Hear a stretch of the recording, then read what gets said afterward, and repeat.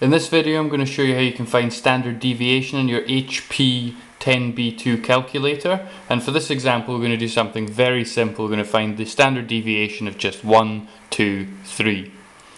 And the result that we'll get is these two numbers. This is SX, which is here on the calculator, and this is 1, and this is based on the n-1 definition of standard deviation, so you would be dividing by n-1, and on this sigma x you're getting 0.82, and this is based on the n definition of the standard deviation. So when we come to do this, the first thing that we'll do is we will make sure that the statistics memory of the calculator is cleared. So you press this orange button here, and then on this M button you'll see there's this C for clear, and then you've got this sigma, which is for statistics. So if we press that, we can now rest assured that the calculator no longer has any statistics or data rather in its statistics memory.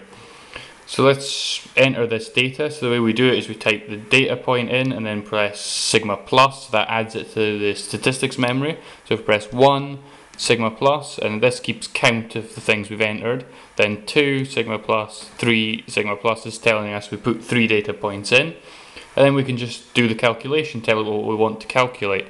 If we press orange and then this SX, we get 1 as expected, and then we press orange and then we press the sigma x, and this gives you the answer here. You've also got SY and sigma y, which are for multivariable statistics, so if you had a y data set, and also you'll notice in blue you've got the sum of the squares, the products, and other statistics functions like the root mean squared down here. So hopefully this video has been helpful to you, and you can now do standard deviation on this calculator quite easily. And finally, thank you for watching.